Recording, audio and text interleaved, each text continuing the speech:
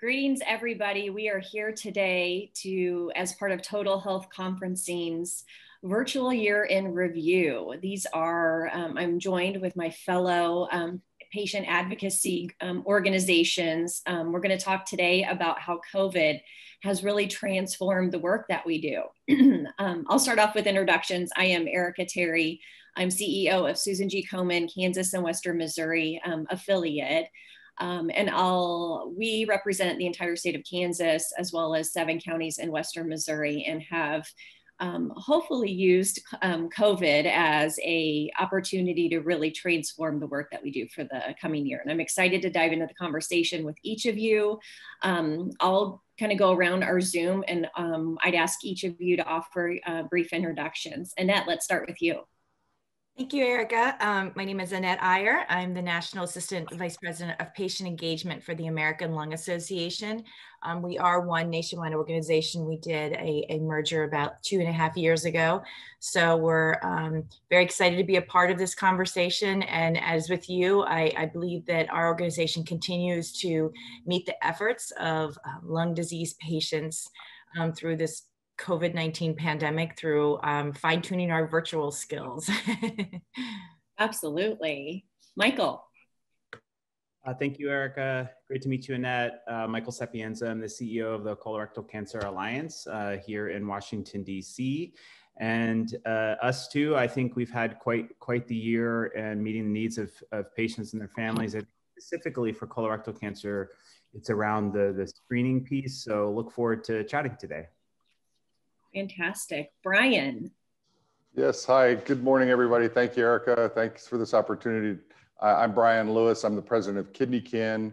We're the voice of the kidney cancer community on Capitol Hill, and we work with a number of other kidney cancer organizations.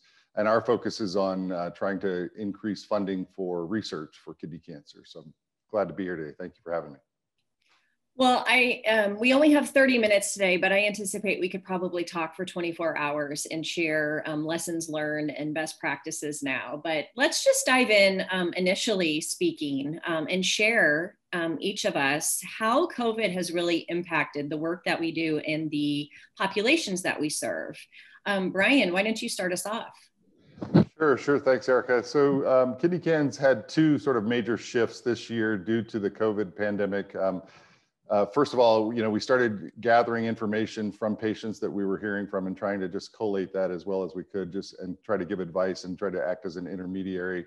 We're a big fan of smart patients out there and try to get patients talking to one another and to professionals.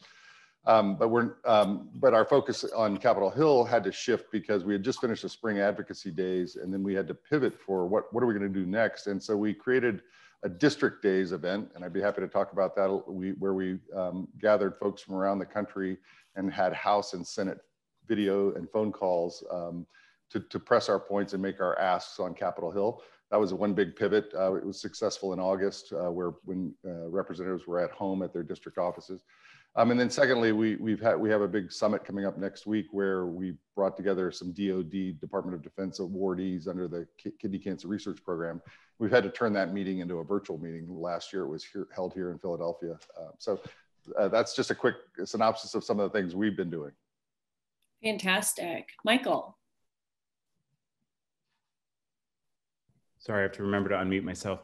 Yeah, I think from the beginning of the pandemic, it was, where are our patients and where are their families, and what do they need and what has changed since last week or the week before, et cetera. And so I think, those first couple of weeks were really like, wow, patients are not even knowing, should they go in for their scan? Should they go in for their treatments? Are they getting in-person appointments? What is being canceled? What is being rescheduled? So a lot of our work that first month was really kind of figuring out what was really going on and just increasing our helpline hours, increasing the number of navigators we had talking to people, and really just making sure people felt like that they weren't alone, during that time. And it certainly was a discovery phase for us, I think, just like it was for patients and their families, and not really knowing what exactly was happening. And then I think just the fear of, wow, this is like a pandemic, and how long is it going to go on, and what does it mean for both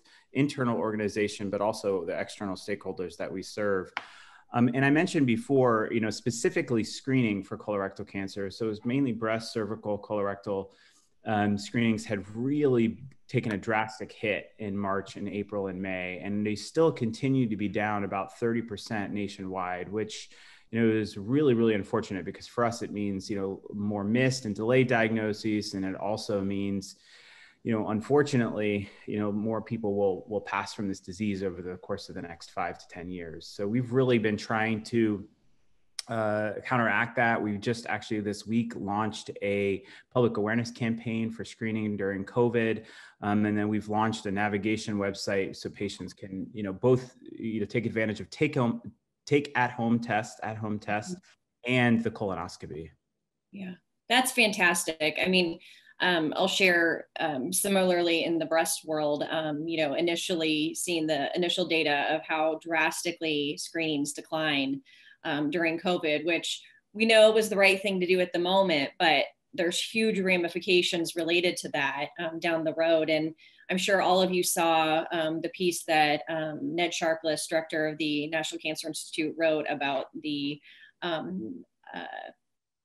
new public health crisis we're about to face as a result of COVID, with upwards of projecting 10,000 breast and colorectal cancer deaths over the next decade if we do not get back to getting screenings. And so that's a very scary statistic. And I'm thankful to hear that your organization is proactively working to, address that and address people's concerns about getting back into the clinic.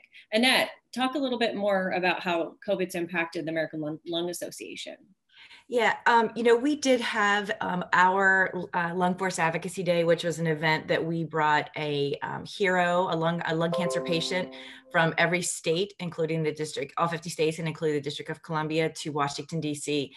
That was supposed to happen March 21st. So obviously that was really the week that the pandemic really restrictions went into effect. So of course, the health and safety of our lung cancer patients and our staff, we did a quick pivot to do a virtual advocacy day, which, we're so amazed at the resiliency of our patients, because, it is a challenge to do Zoom calls, and now we're a lot better. But back then, it was a really good pivot. And, we had 115 participants. We made 172 calls. And, what we found through this advocacy day more than others was that we had over 50 congressmen on the phone, with the patients.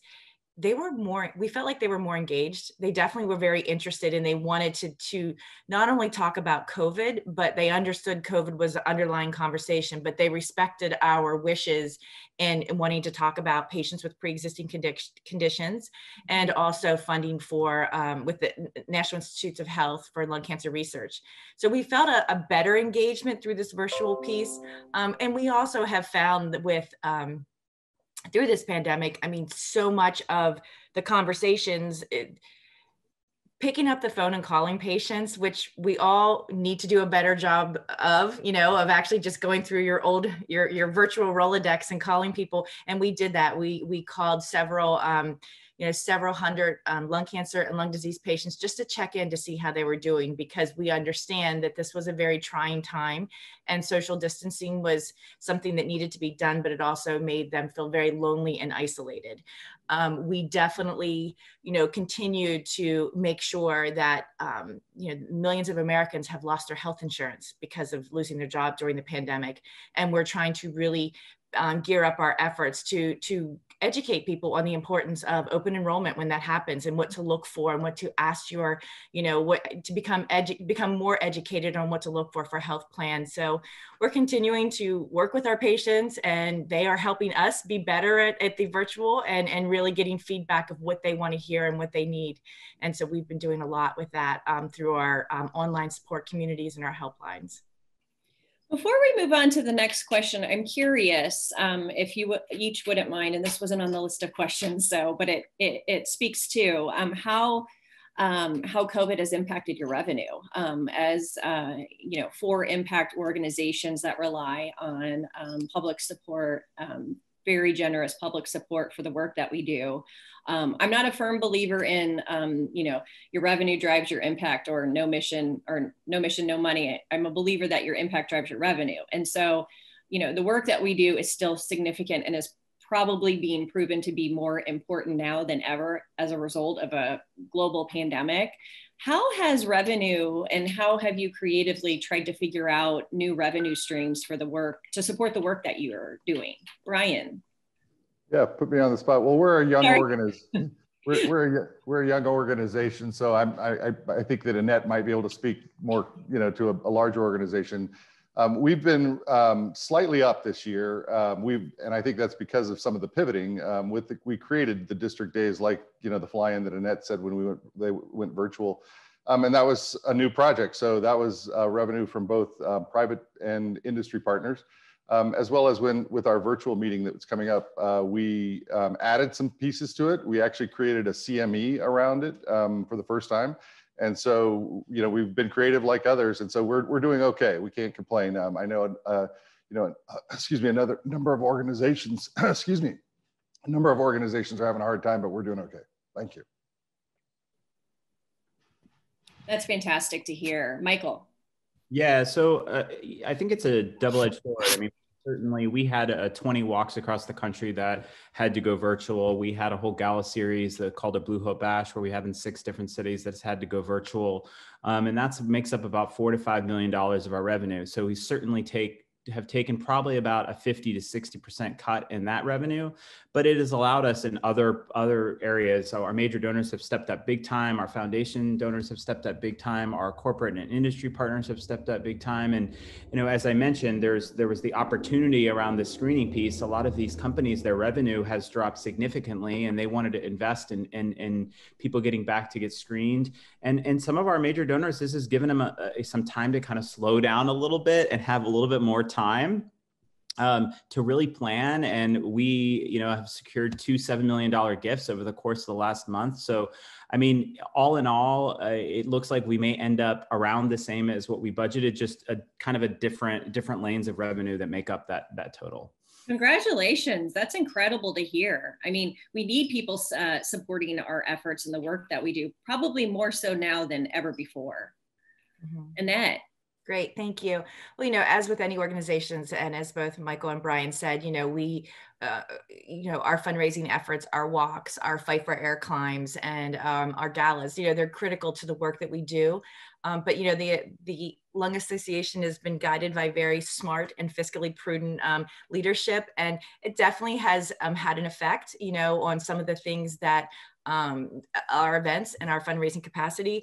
But as Micheal and Bryan also mentioned, we do a lot of work around patient access and protecting patients with pre-existing conditions. And so we're able to be creative, and we do have a lot of private sponsors and industry sponsors that support the work that we do and really are embracing it. So I think it's making us, if anything, I think we have created more learning opportunities, more engagement opportunities for lung disease patients nationwide to really, know at the heart of what we do. And our mission is to save lives and eradicate lung disease. So we're continuing to do that effort. So, health and safety of our employees and our patients and our volunteers are first and foremost. So we're going to continue to stay in this virtual mode until things are safe and until we're in a good place and continue to connect with them. Hey, Erica, if I could add to what Annette just said, one of the things, and this might be tangential to the revenue question, but I've noticed, and maybe others on this call have noticed, that there's more of a passion by the volunteers. There's more of a passion by the patients and caregivers that are engaged than there was, I think, a year or so ago. I mean, there are people always passionate and engaged about these issues, but I think there's just some sort of like, we're in this now all together. Let's do some more. So I don't know. That's not scientific, but that's my perception. Yeah, and Erica. Oh, I'm sorry. Go ahead. Yeah, I was just going to say, you know, to Annette and Bryan's point, a little bit what I'm hearing, and I know what we focused on is, you know, when the pandemic first hit, we were like, well, yes, revenue is really important, and it certainly is going to, at some level, you know, drive how we can make an impact. But Annette, I think what you said is spot on. We talked to, I think, 800 of our donors within the first 4 weeks. That's all the development department did. We didn't ask anybody for money. And I said, yeah, we're gonna have to switch some of these things to virtual, but let's make it all about community. It is all about community, because if, you know, this is going to be over someday, and our community will remember the way that we acted during this time. And I think that is so, so important. And it's giving them opportunities. Yes, if they want to give, of course, that's important for us to continue to be able to serve them. But, you know, just being able to be together, et cetera, is also important. So couldn't agree more. And I think it's an interesting moment for us as, you know, leaders of organizations and not-for-profit organizations whereby, not that we weren't good stewards of the dollars before, but it's really focused us to explain and be very, very laser focused on the stewardship of those dollars to produce the highest ROI possible, whether that be engagement with the patients that we serve, or, you know, on Capitol Hill, or advocating for Medicaid expansion in a specific state. It's really focused us to produce that highest ROI. This kind of segues nice into the next question, which is, you know, we've all, of course, talked about, you know, moving things virtual, moving experiences virtual, having discussions virtually. But how else has your business model really changed? And do you think that's sustainable for the future? Bryan? Yeah, I'm sorry to sort of beat an old horse here, but you know, we saw this as an opportunity to create something that you know, the patient community and the caregiver community were interested in. They saw this as a time that they were likely to be home, and so we set a really low goal of about 50 participants. You know, and we ended up with about 120, 135 that signed up. So, you know, we were surprised. And like, I think a lot of us, we were creating opportunities, and can't complain that this, I think, will continue into next year and the year after. And we probably have more people that are participating now as a result, right? That have never participated before in district days or meetings with elected officials. Yeah, and we actually reached out to other kidney cancer organizations and said, you know, why don't we create some mutual asks that we can all agree on, and then you go out to your networks. And so we're able to have this coalition built, and I think that's sort of an emblem of what's gone on here during this pandemic. Absolutely, Micheal. Yeah, I mean, I go back to the community piece as well, but I think the way that we've really pivoted just in general is, I think about our conference, which we've never held virtually before. Our gala, we've never held virtually before. And so just tangentially, you know, both of those events will have thousands of people in attendance, whereas normally you have at our in-person conference about 300-400 people, right? So we've doubled, tripled attendance. So exactly what you're saying, Erica and Bryan, I mean, I think that's really important. People have never been able to be offered these services, this education, this community, et cetera. The one thing I would just say in terms of kind of like internal nonprofit speak that has really changed is, I do think long-term the peer-to-peer world will be, at least in my opinion, changed. And so does that mean there'll be less walks? Don't know yet. Does that mean there'll be more virtual things? You know, who knows? Are there going to be more apps? I have a feeling. So I think it has been really good for us, because, you know, we were probably like a C in the peer-to-peer game per se amongst nonprofits. And this gives our organization, and I think the colorectal cancer space, an opportunity to kind of come out of this maybe as a B in the peer-to-peer game, if that makes any sense. So we certainly are trying to figure out how can we reset around making sure we meet people where they are via peer-to-peer. That's fantastic. Annette, how have you all changed your business model? I think that we definitely have, but I think that the biggest key and the core to our mission is, you know, that more than 115 years, the American Lung Association, Americans have trusted us to help protect their lungs, whether it's researching new treatments, cures for lung disease, keeping kids off tobacco, or advocating for laws that protect the air that they breathe. I mean, I think we stayed true to our mission. And I think as Micheal and Bryan have said, is it has given a broader base of people to really understand what the American Lung Association can do for them. And, you know, we do have the unique pleasure to have millions or thousands of Americans to learn more about the programs that we serve and how we can help them. And I think that we have continue to remain very true to the fact that this is COVID-19, the pandemic, and how to prevent it, and how to be good citizens, and wear a mask, social distancing. It's not a political conversation with us and with a lot of the other organizations.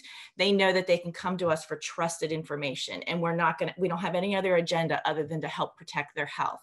So I think that how it's changed our business model, I think it helps us reinforce why we're here and what we can do, not only with our lung disease patients, but with our colleagues and other organizations, how we can collaborate together.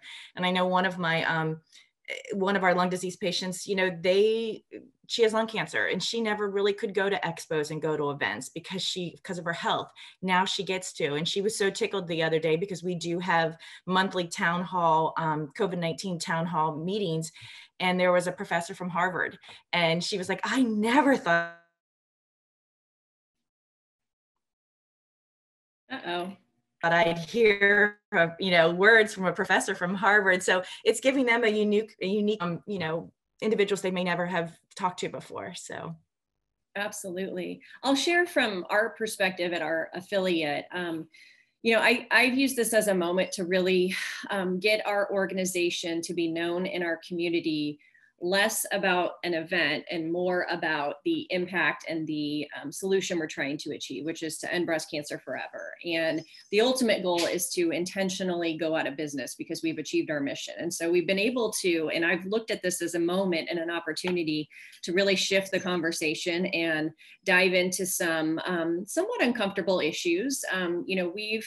We've been able to start to shift our work to, if our mission is to end breast cancer forever, the only way we can do that is to have equity in the health of our community. And so prioritizing the notion of health equity, well, how do you actually make a difference in health equity? It's not just, hire a diversity and inclusion officer or have a department, but understand that it begins further upstream from a political perspective, political determinants of health, rather than just focusing on what the social determinants of health are. And so I've been really thankful for this moment and opportunity, as stressful as COVID has been and heartbreaking and horrific to a lot of people. I'm thankful for the opportunity to be able to shift the conversation and our strategic priority focus, at least in our region. So shifting as leaders of your organizations, what have you learned the most? Annette, let's go with you first. I'm sorry. What we've learned the most is, I think, the value of the amazing staff that we have, and the value of our local leadership, and the fact that we are here to support the millions of lung disease patients. But we're really here as not only employees of the Lung Association, but as human beings as well. The value of having the conversations and connecting with with the legislators, connecting with our staff, and connecting with our volunteers has really been critical to help reinforce that we're here. We are the trusted champion for them to come and get the resources that they need. And, especially during these trying times with the political and just so much in our world right now, is we want to continue to be that voice of science-based information, and know that they can come to us with the information that needs to help them get through this pandemic. Micheal. Yeah, I remember, I think it was the second month, maybe late April, early May, a young woman from New York was on one of our task force calls. And I was just kind of listening in just to kind of learn and again, listen. And of course, I had thought about, okay, if my grandparents who are no longer alive, or my parents, I guess, have gotten sick and had to stay by themselves, what that would be like, RA COVID diagnosis. But I think cancer patients, more than anybody, are already fearful, are already upset, are already going through isolation, et cetera. And it just hit me like a ton of bricks that they weren't worried about dying of cancer anymore. They were worried about dying of COVID and being alone. And I think just hearing that from the beginning of the pandemic really steered us to exactly what Annette was saying, all those things, as an organization, as a staff, as people, et cetera. And it still breaks my heart, like reading every one of those posts around people having to be alone during the end of their life. So I think it just brings, it brought new, even more meaning, even though I lost my mom to colorectal cancer, it brought more meaning to me about what it is to do this type of work. Absolutely. Absolutely. Bryan. Yeah, thank you. I'm sorry about that. That was a technical difficulty in my office. Just to, it's par for the course for 2020, right? It's like there's a ghost here. I just think with the fear and uncertainty that started, in March with what was going on and all of our lives changed, over the first few weeks, it seemed like. The resiliency that you see, the power of humans to overcome, to sort of set that aside. I've got it, you have a cancer diagnosis, or your family, someone in your family does, and you say, you know what, we still have to live, we still have to move forward. And that's what I learned a lot about, is the passion out there, the people that are involved in this, they're resilient. We're going to overcome this. There are some tough times, but at the end of the day, I think our organizations hopefully are all giving hope to those out there. And I think that's the message and what I learned a lot in 2020. I completely echo everything that you all have said. Understanding and seeing really the resilience of our community and the patients and survivors that we all serve is pretty incredible and very uplifting every day. One other thing that I think I've learned is how crucial each of the work that we do will be for the future.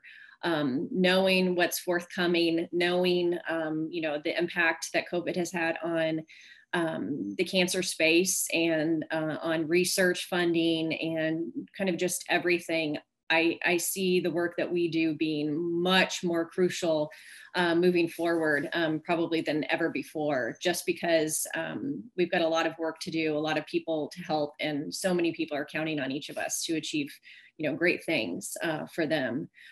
Kind of closing out our discussion today, I have one final question for each of you. Looking to the future, what does it look like for your organizations? Are you hopeful? Are you scared? Are you re-energized? I think I know the answer each of you are going to give, but I'll ask each of you to speak. Annette, let's start with you. I think if anything that we've learned about hope and resilience, and, we are very excited for this new territory that we have, because it has opened up a lot of opportunities. I think that, as we mentioned, a lot of our partners, our industry partners, we do a ton of advocacy work in each states through a lot of public state Department of Health. Our relationships have only gotten stronger because everybody's has been affected by the pandemic. So we're very hopeful, and we continue to go stronger as an organization, and really look forward to how we can reinvent ourselves and reinvent the work that we do. And I think keeping in touch with those with lung disease and letting them know who we are, and we're here for them. Has anything come to light during all of this from the kind of lung space that wasn't quite a priority before, but you've discovered, and sorry for the one-off question, No. that you've discovered is now a big priority for the future? One thing that, not that we didn't address it, but mental health was not necessarily a key imperative. But in all the work that we do, and especially now more than ever, the mental toll that it takes on a lung disease patient or a lung cancer patient, not only on them, but on their family members. But now, because of the pandemic, that extends beyond just the husband and the wife, or the immediate family. And I think that having an appreciation for it's okay not to be okay. And it's okay to, reach out and talk to people and really have those sometimes uncomfortable conversations of how, what's wrong? How can we help you? And it really is, I think, just that human connection. So I think that the mental health piece is really putting all of the big umbrella of what people are dealing with, not only patients, but staff, your employees. And that's something that's very critical that we're going to take away and weave into that. Absolutely. It's almost as if the pandemic has forced us all to be a bit more human again, getting back to the humanity of as each of you kind of expressed during almost every question we talked about, the notion of getting back to humanity and how important those connections are. Micheal, same 2 questions for you. Yeah, so I'm sick of fear. I mean, I think and I think a lot of us are. Every day we wake up in the news and there's, whether it's political or racial or wildfires or hurricanes or the pandemic, or I mean, we could probably keep going, right? It's just a lot, you know, and so I'm incredibly hopeful for our organization, for the cause. You know, I also think one thing that we haven't really talked about is just broadly, you know, research and development. So we've been hearing about this warp speed trying to get to a vaccine for COVID-19. Well, hopefully the American people and others will now see more value in the research and development that pharmaceutical and our industry partners do every single day to bring life-saving treatments to people that we love. So I think that's more hope. You know, as my COO would say, Micheal, you can't be all hopeful and all, you know, rainbows and unicorns. So we have to be, of course, ingrained in the reality that we are in a pandemic. And that we do, as Annette and Bryan both said, our patients and their families are our first priority in keeping them safe. So yes, being hopeful and looking for opportunities and possibilities, but making sure we're also keeping them safe as well. Absolutely. Bryan, what about from your perspective? Yeah, I mean, I think I'm not going to say a whole lot that Annette and Micheal haven't already said. One of the things I think is we probably wouldn't be in this business if we, you know, if we weren't half glass full folks thinking that we are going to put ourselves out of business, hopefully someday. You know, I think a couple of things that I wanted to highlight, which Micheal, you just said, you know, the speed that the warp speed to clinical trials for the pandemic, I think that has raised awareness, and I'm hopeful that there's some silver linings out of that can come forward. I know we have to stay true to science, but at the same time, the speed to sort of cut through some of the red tape and other things, I think is a good sign. You know, I think the impact that this pandemic has had on the question of preparation, I won't go there, but I think we as a country and as a globe, we're going to start thinking about bigger things. That's another good thing, I think. And I think just sort of the focus on some of the non-scientific data, like, or non-scientific issues like quality of life, patient-reported outcomes, those kinds of things that may have been not taking a priority in discussions is now being seen more now that we have telemedicine and patients are reporting things. So I think the future's bright, I believe. I couldn't agree more. I think it's an interesting time to be leading a and again, I don't like the term not-for-profit, for impact organization that, you know, we're in a moment where we've all had to totally shift our business model, our engagement strategies, the way we work with our communities and support, you know, the patients that we serve. And I think that's an exciting time because we haven't had a disruption for a while, actually, thankfully, but sometimes disruption is needed in order to really make progress. And I'm hopeful that this is that moment for all of us in working forward, you know, to hopefully intentionally go out of business because we have achieved each of our missions. I just want to thank each of you for participating and engaging in such a great conversation. It's nice to share in the, you know, the space of for impact work that we do in the communities that we serve. And I think we collectively can agree that collectively, we're much stronger as a group and can make some great progress both in research and the patients that we serve. And, you know, and hopefully, you know, I look forward to coming together again at some point, hopefully in person, and continue the conversation about reinventing the work that we do and how can we collaborate to make some great progress. So thank you so much for your time today. Thank you. Thank you, Erica.